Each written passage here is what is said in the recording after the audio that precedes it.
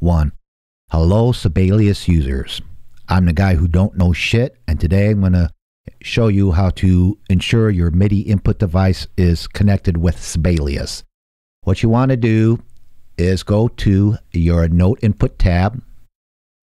To the left here we have Input Device Setup. Click on that. This will give you a drop down of all your MIDI input devices. As you see, I have an array here. Make sure your device is clicked, and then after you click it, hit your device and you should be able to get a test signal here. In this case, I have Command 8, which is always sending a test signal out, so you can see it pulsating here. If your device for some reason does not show up here, click Find New Input Devices, and then it should show up. Make sure it's clicked on. Test the device if you have an input signal, and you're good to go.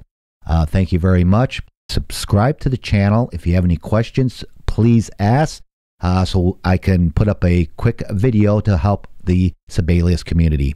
Have a nice day. Thank you very much.